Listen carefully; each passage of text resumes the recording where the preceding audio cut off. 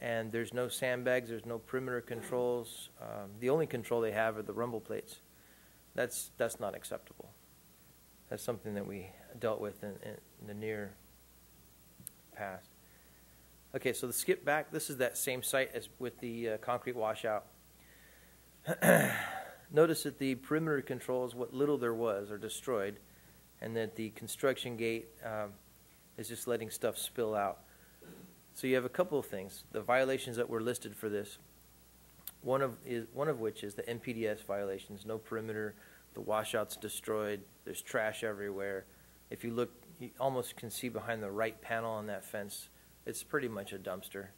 But it's also a safety issue. They're blocking the sidewalk with sandbags and debris, something you need to add to your correct notice. This is the other end of that project. You can see that they didn't even make an attempt to protect the site. This is unfortunately one of our county contracts. Some of the Portland cement was left out. This is not any time in the recent history. This is quite a while ago, so we don't do this anymore. But leaving materials uncovered and spilled open, it needs to be contained. It needs to be properly cared for and covered. Toilets, always an issue. They do have secondary containment, but anytime we move them around, especially in a flood control area, we like to have plastic underneath it and another containment. Just a safer way to get things done. But it also needs to be maintained. So if you're going to take that step, make sure it's maintained as you go. Track out, one of my pet peeves. Track out causes a lot of trouble, a lot of problems. NPDES is one of them.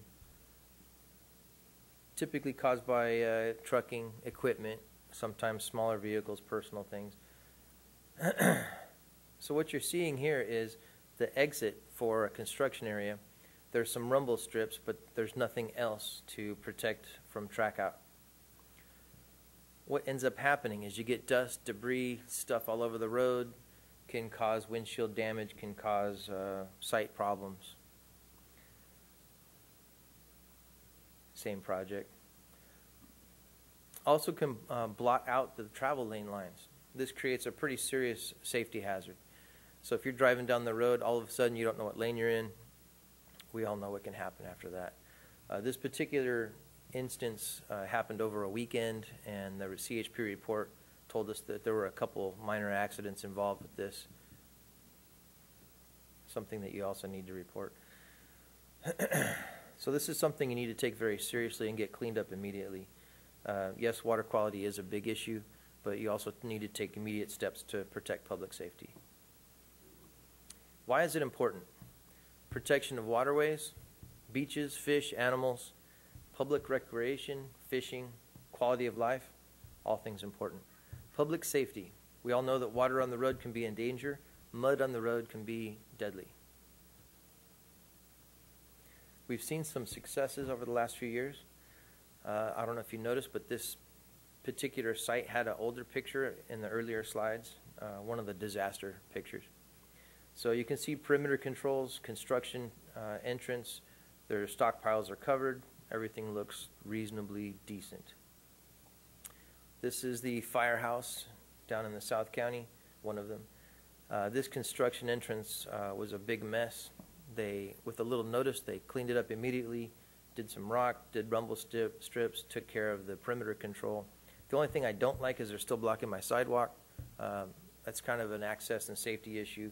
But as far as NPDES, they did a good job.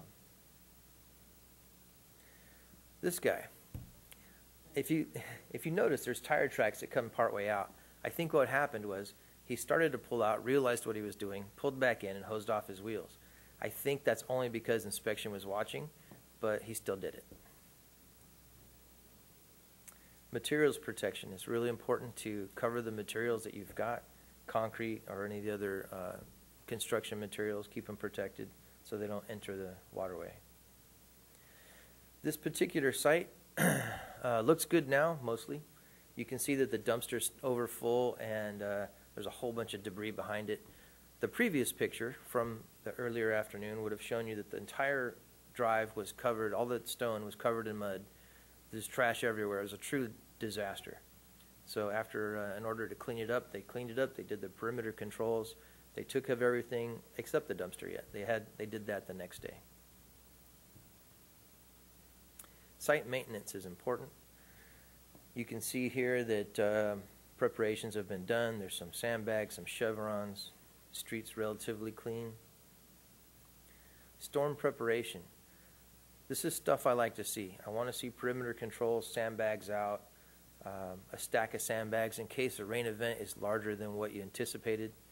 One thing that we do ask for, at least in the county, is if you're going to put sandbags in our local depressions or in the curb line, throw a delineator or a cone out for safety. That way, if mom and pop are jogging on the weekend, you don't find them there Tuesday morning laying in the gutter.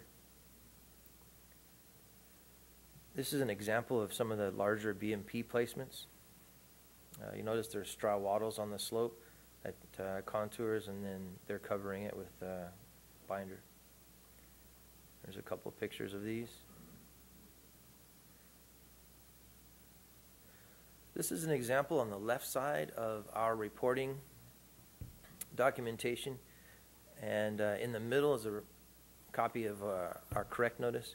It's really important when you do these reports, I'm sure you have your own forms, make sure it's complete, make sure that you do a really quality job of what the notes need to say.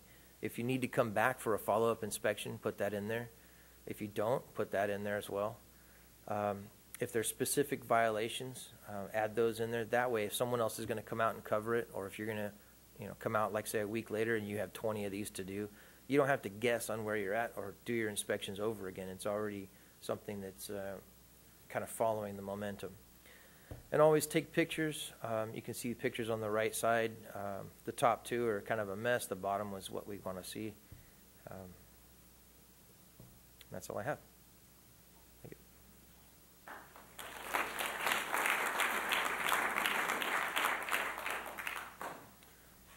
All right. Well, right now we were going to have a presentation from the regional board, and what I'm going to do just real quick is, unfortunately, he had some car issues today, Michael Kashek. But at the end of his presentation, he did have some takeaways, and I'm just going to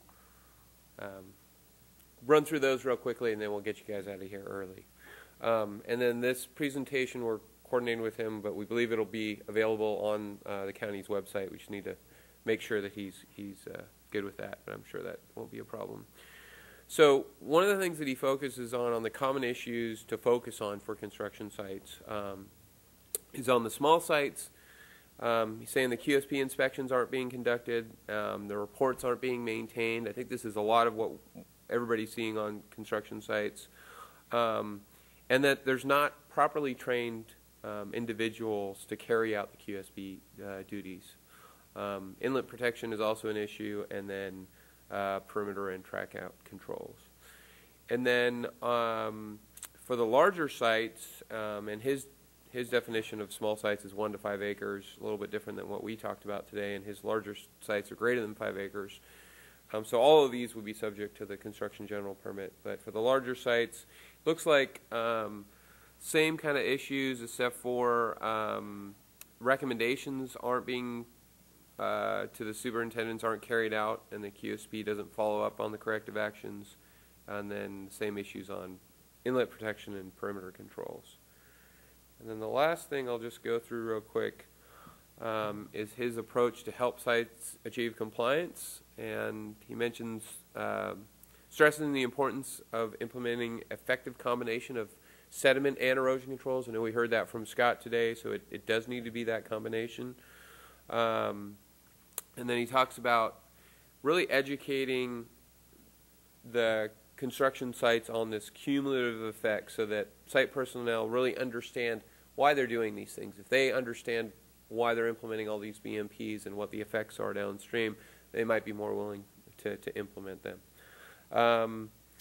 And then the last thing, which is actually something that we heard yesterday from the San Diego Regional Board, is that enforcement actions are effective in getting discharges to return to compliance, so make sure that you're using those effectively, but also educating them so that as you're walking a site and you're pointing out things that are wrong, identify why it is wrong, why, educate on why it needs to be done a different way. So with that, yeah, go ahead, Jennifer.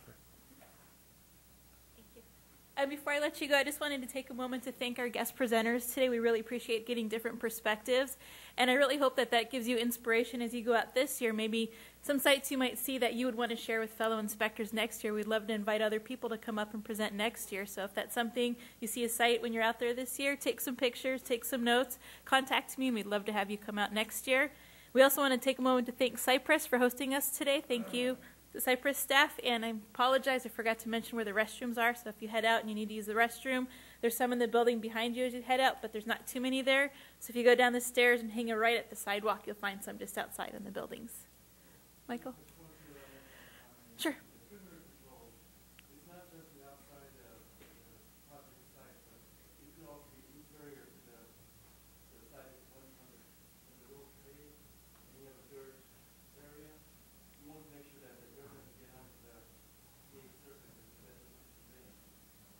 Mm-hmm.